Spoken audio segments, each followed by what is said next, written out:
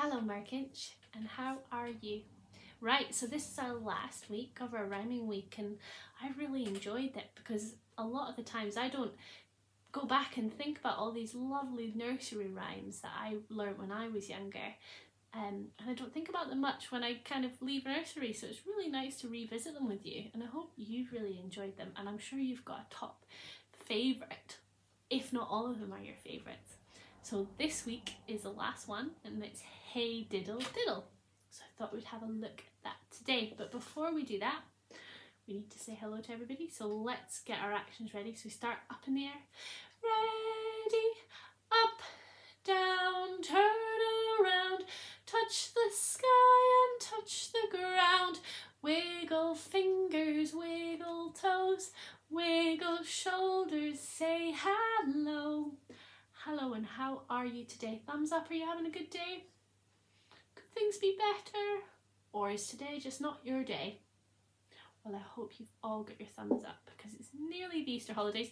Not that you've only been back in nursery only for a few weeks. I'm sure some of you would like to stay. So let's have a look at Hey Diddle Diddle. Now I'm going to play it on various instruments today. So I thought we would have a look at some instruments. So let's do that because we've been talking about high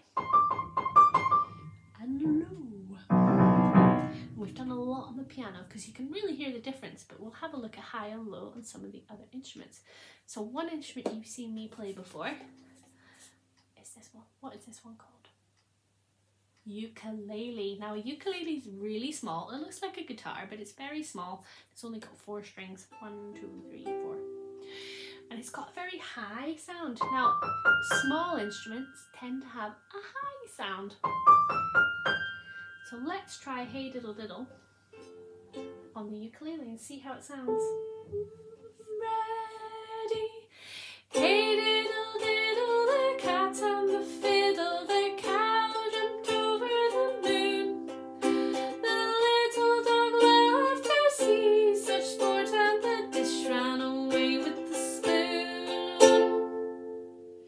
Nice. How do you think that sounds? I think that sounds lovely on the ukulele. Now, remember all of these because you've got to pick your favourite one. Now, what's the opposite then? What do you think's got a really low sound that kind of looks like a ukulele but bigger? What instrument do you think it could be?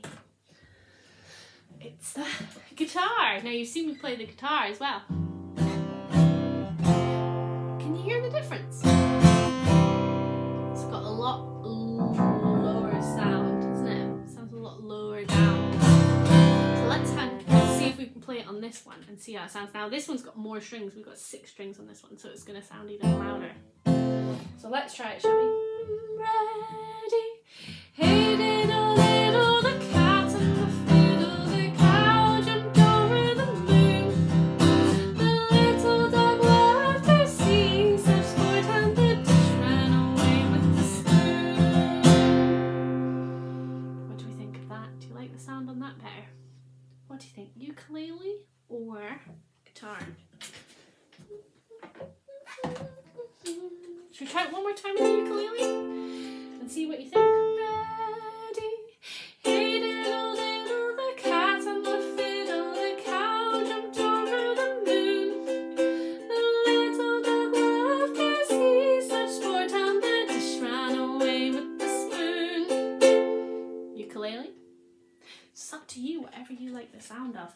Now, I've got 2 more instruments I want to show you. And these instruments, you can't sing and play them because you need to blow into them, yeah? And they're whistles. Now, can you see the difference between these 2 whistles? This one's really small and this one's really big. Now, remember what I said about the smaller the instrument, the higher it tends to be. So this is a tin whistle. It's made of tin. Sounds like that. Now, I am not an expert tin whistle player, but we're going to try the tune on this and see how it sounds. See what you think. Ready?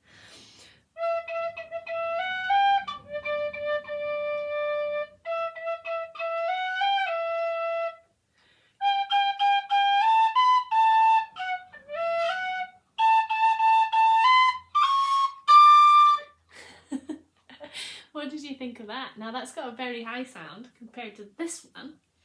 So this one's a really low sound. You have to stretch your fingers so far. I can barely stretch my fingers, but I'll attempt it. We'll see how it sounds, okay?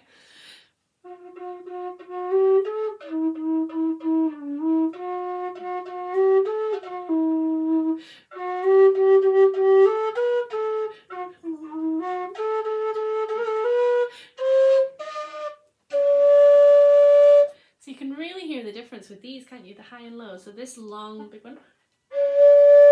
And let's listen to the same note on the whistle. What a different sound they are, and they're still from the same family. They look very similar, but look at the size difference. So you've got a really high one, got a really low one. So you have to decide which one you like the sound of the best, and then you can let me know. Like I say, I probably need to practice my whistle skills a bit after listening to this, but I really enjoyed the process of all of the lovely nursery rhymes, and I can't wait to do some more videos for you after Easter. Hope you have a lovely time and eat lots of really good chocolate. Lovely stuff. Bye.